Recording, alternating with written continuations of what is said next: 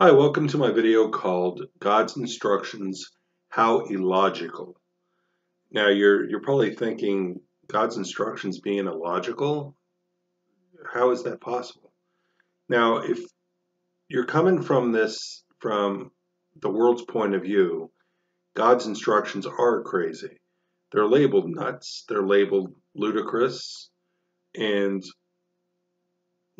possibly by a lot of believers who are not walking in the Spirit, who know nothing of faith and are just focused on their worldly daily routine of success and making money.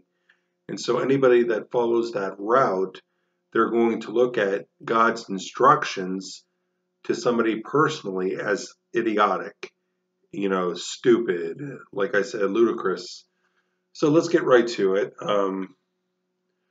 According to man, uh, you're following man's advice and man's logic. Is going to think that the successful man and the successful man's ideals is logical. This is the pattern that every man has to follow, and every man that is not following it, of course, if you've seen my previous videos, you're going to know my position on this and what I think. And basically what I think is that, anybody that looks at somebody that's walking by faith is, you know, stupid and crazy. You're going to look at them as illogical. And anybody that doesn't follow the path of the successful is considered so.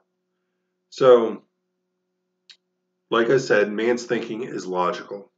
Anything outside that realm is illogical. Um, he has control or tries to have control over his life, over his finances, over his job, over all that he owns.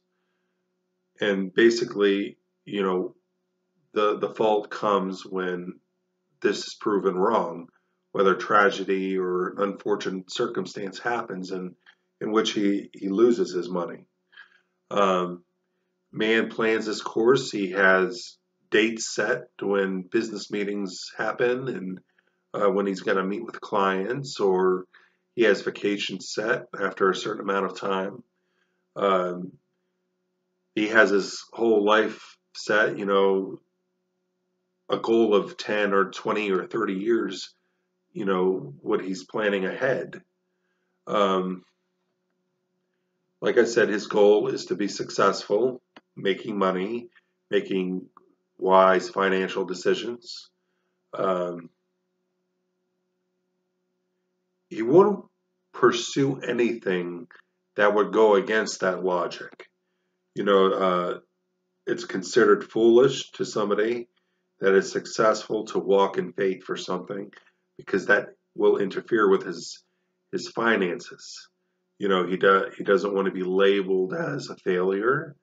Um, he, I don't know much about the whole financial portfolio and stuff, but it's my guess that he doesn't want to do anything that's going to jeopardize that.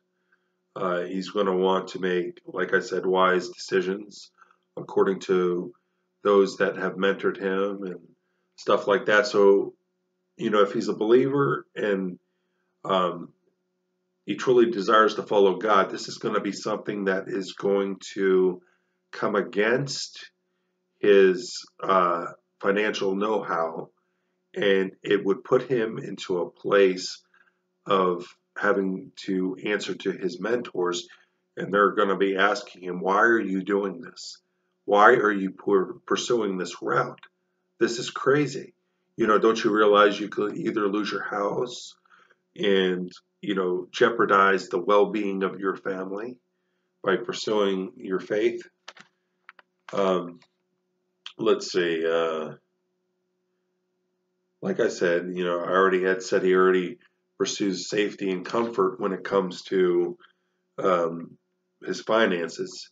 So anything that, if God leads him into following him, then he has to deal with that circumstance of what's he going to do about his job? What's he going to do about his house? Because you don't know what God has planned for somebody. And I'm not saying that it could be true for all people that God wants them to seek Him wholeheartedly and go where He wants them to go. You know, I'm not saying that's possibly true for everyone. It just depends on what God has said. If you're willing to surrender your life to God, then you don't know what God has planned for you specifically. Now, of course, this next part I really didn't change. I wrote this when I was falling asleep one night. But God's instructions will be considered according to the world illogical and according to man's logic. But this is where man's fault lies. He doesn't know what God can do. And somebody of the world, I can't expect them to know what God can do because they don't. But somebody that is a believer that has read the Word should know what God can do. And so, number one, God sees what's ahead. You know, if God is calling someone to, trust Him, then God knows what path that person needs to take. And it relies on that believer to seek God. And if God knows the future, then doesn't that seem like a smart thing to do? Let's see. God knows the hearts of men and everything about them. That's another point. God knows the paths He leads us in. And lastly, God knows we need to relinquish our control to Him. And since God knows the future, He knows the paths that we need to take. He knows whether or not we have control over our circumstance. He is more apt into leading us into what we need to do. And if you had seen my previous videos on learning to hear God's voice, and hearing God's voice is crucial, God can lead you personally into what He wants you to do. He knows where your control lies and where you need to relinquish that control. And so, according to the world, that's stupid, but according to God, that's wise. Because if God knows the future, He knows what paths we need to take and what choices we need to make. And leading on to the next point is that God is safe. If God knows the future, His instructions should be something we can follow without concern. Now, good examples of this are in the book of Acts when God told Ananias to go to Saul, a man who formerly persecuted Christians and had them put to death, and he wanted Ananias to go and pray for him because Saul was blind. And if you know the story, Saul went in to get letters, to continue to persecute Christians, and then Jesus appeared to him in a blinding light until Saul was blind. And so God foretold Saul that He was going to send somebody to him to heal him. And so Ananias healed him. But before he healed him, Ananias, after God told him to go to Saul, Ananias said, "But don't you realize that, this man has persecuted your followers and, fellow believers?" And God, it's like Ananias had to remind God of, about this man. God knew what was going on. God knew, exactly what was in Saul's heart. So Ananias was not in jeopardy. But I don't know why, as we believers, feel like we need to remind God of any circumstances that we are facing. God has the bigger picture. God knows what's going to happen in our lives, so we don't need to remind God of that. So, another example is Moses in the Red Sea. Sometimes since we don't know the future, we're not going to know what's happening. But Moses was at the Red Sea, and God opened it up. But I'm sure, a lot of people are wondering what He was doing, and what He was doing was crazy. And, God knew exactly what He was going to do and what was going to happen. And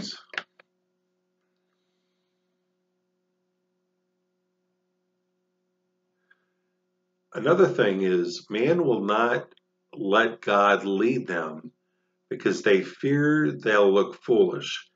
And sometimes, we as believers will tend to do that. Um, it's like we're afraid of what people are going to think of us if we give them a word from God, or in my circumstance, a lot of people would intend to trust God solely by faith because they're afraid of what people are going to say about them and the harsh criticism and the ridicule. So that's another reason why, man will think God's instructions are illogical, because how many would actually do what I had done, trusting God by faith? Not many will, because number one, their jobs, number two, their finances. So, and that's where, if you're a believer, that's where the real lack of trust can come in.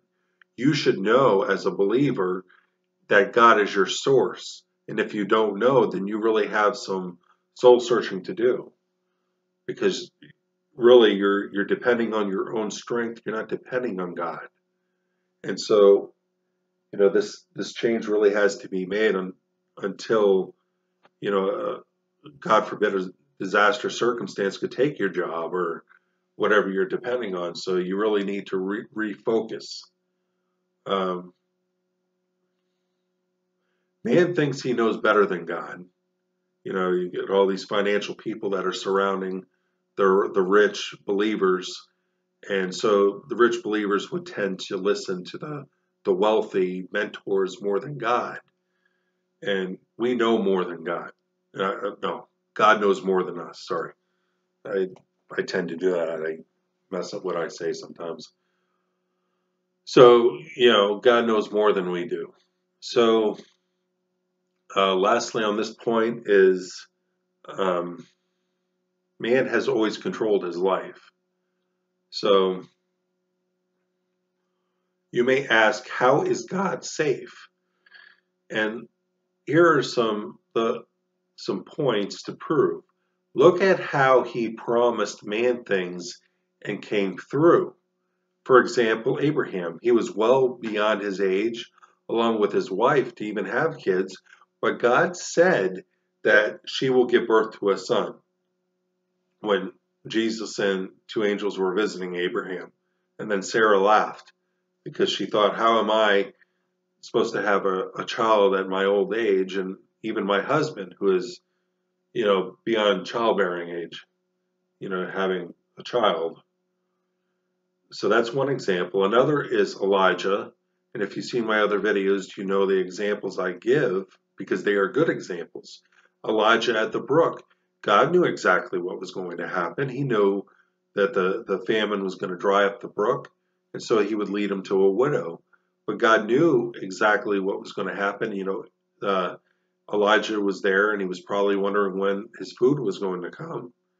But according to man's according to man, he's going to fear because he's wondering when this is going to happen. But God knows, God knew when he was going to send the ravens to feed him. So that's another example. And then the Israelites in the desert, according to man, you're going to fear about eating and drinking. But God knew what he was going to have Moses do, and it was going to speak to the rock for it to flow water, and then he was going to cause manna to come.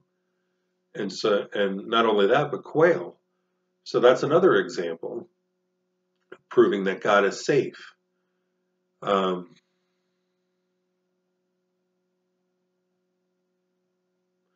the same with Saul. I had already given the example of Saul and Ananias.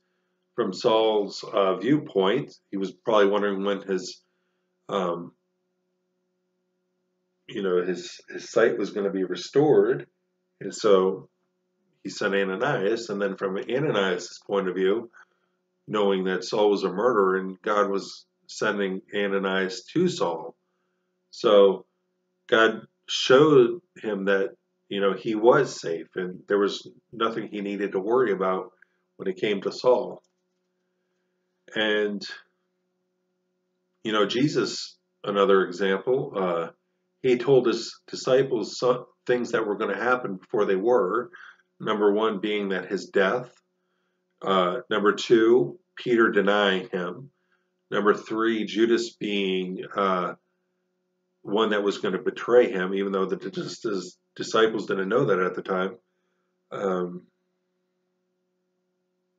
he knew about the donkey that he was going to ride on, that uh, he told the disciples exactly what was going to happen, event after event, to prove. So all these things, you know, God was showing us that he is safe. His instructions are safe. He's not unaware of, things that are happening around us. He knows exactly what is happening around us, and he will guide us if we're willing to listen to him. Now, of course, the world is not going to hear God. Uh, the world is going to think it's stupid. I've had to deal with that many times in my life. Family members saying exactly what I was hearing was not right. And I even had to have a conversation with a family member that thought my faith walk was absolutely stupid and ridiculous.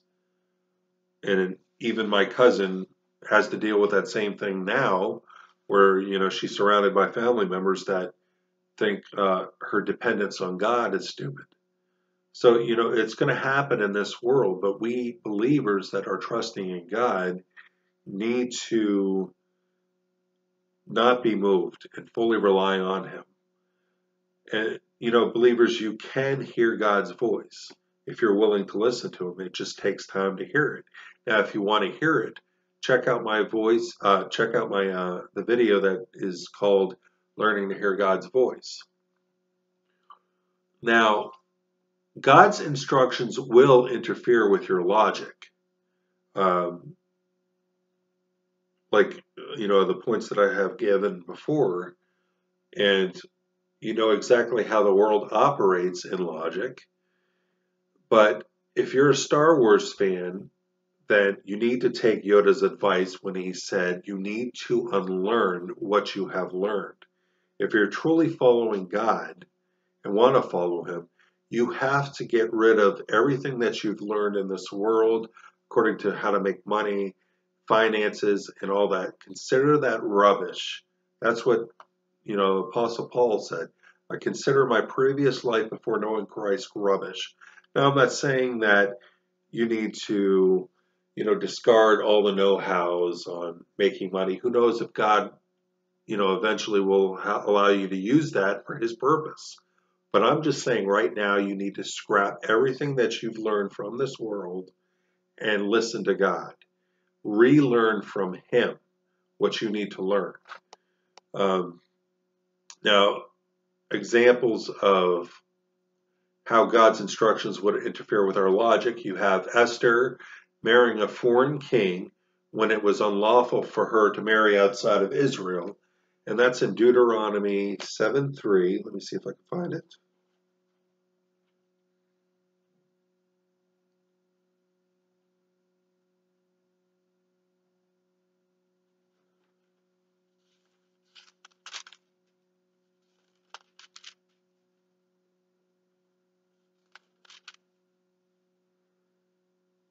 All right, it says, furthermore, you shall not intermarry with them. You shall not give your daughters to their sons, nor shall you take their daughters for your sons. For they will turn your sons away from following me to serve other gods. Then the anger of the Lord will be kindled against you, and He will quickly destroy you. Now, God knew exactly how Israel was going to be saved through Queen Esther. So, God does not live by the laws that He gives us. He is the one that created us. And so therefore we live by His laws. He is the potter, we are the clay. So if God wants to preserve His people going against His word, then He's going to do that. Now, I'm not saying it's a whole contradiction, but I'm just saying that it is God who creates. He created us, so therefore He can tell us what He wants us to do. And so He's going to preserve through any means necessary his children. And that's exactly what he did. Another example, Exodus 16, verses 16.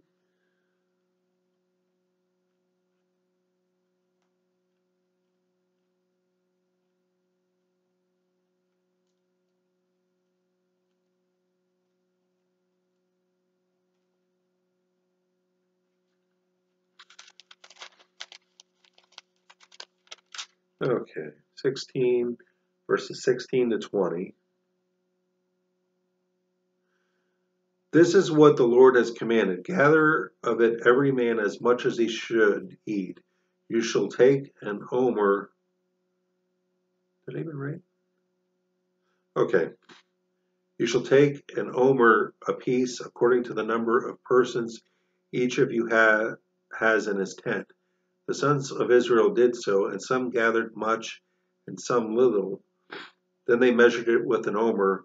He who had gathered much had no excess, and he who had gathered little had no lack. Every man gathered as much as he should eat. Moses said to them, Let no man leave any of it until morning. But they did not listen to Moses, and some left part of it until morning, and it bred worms and became foul, and Moses was angry with them. So the Israelites gathered more manna than what they were supposed to. Some gathered what they were told, but some lacked trust in God and gathered more. And that God was proving that you need to trust me. So a lot of people didn't trust God, so they gathered more than what they should have because they wanted some for the next day so that they didn't have to do it again. But God caused it to, rot. So another example is Genesis 12, verse 1.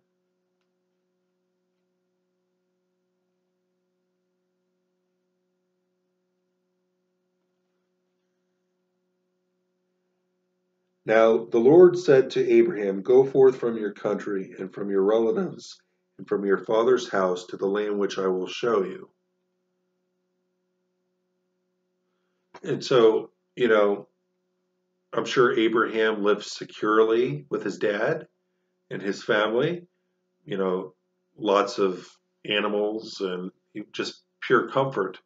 But God called him away from that, out of his comfort zone, and into a land he would show him. And so from that moment on, Abraham walked in true faith with God and trusted him wholeheartedly. And then, God promising in Genesis 18:10 to Abraham that he would have a son. Let's see, Gideon and the fleece, Judges 6:40.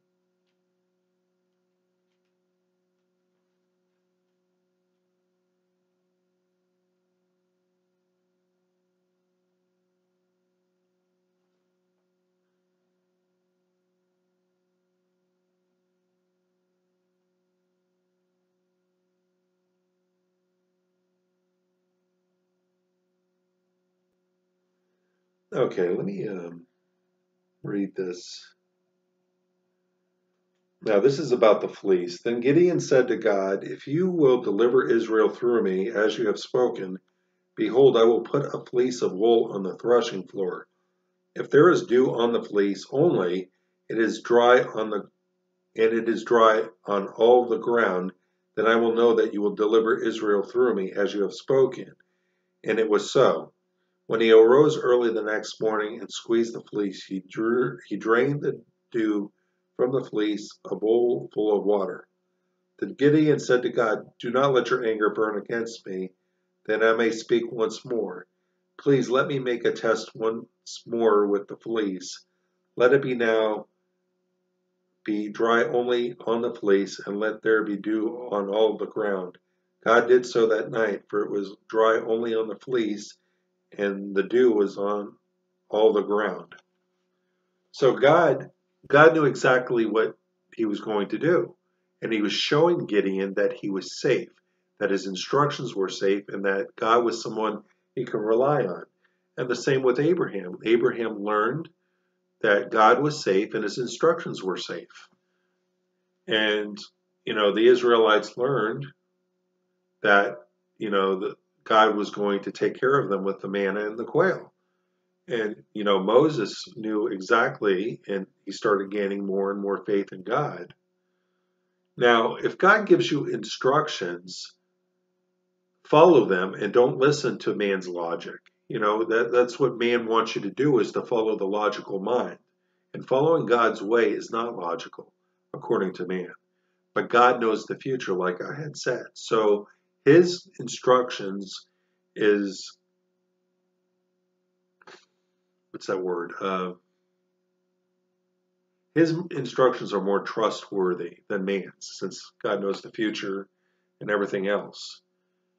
A lot of believers, when receiving God's instructions, they can somehow talk themselves out of hearing God, and following his instructions. For example, there might be somebody that God wants you to pray for, but then because of fear of how that person's going to respond, they're going to be like, maybe I didn't hear from God. Maybe it was, just myself. And so they drive on, leaving that person behind them when they should have prayed for them. So basically, this is the video, God's instructions, how illogical. I hope that proved that God can be trusted if we're allowing ourselves to trust him, and that man's instructions are only according to their comfort. They're not going to want to choose anything that is ridiculous because of not only the people around them, but because of fear of failure. So I pray that what I had showed you, opened your eyes to how God can be trustworthy if we allow him. So, dear God, I just thank you for my brothers and sisters. Lord, I ask that you would lead them into knowing how safe you are and how your instructions are safe. So, God, if there are any people that are wanting to trust you, Lord, let them be guided solely by your voice. And Lord, I ask that you would show them that you're safe through Scripture. They don't have to listen to what I say. Let them listen to you and guide them in your word to help them know. So God, I just pray blessings over, each of my hearers right now. I pray this in the name of Jesus. Amen. Thanks for watching and stay tuned.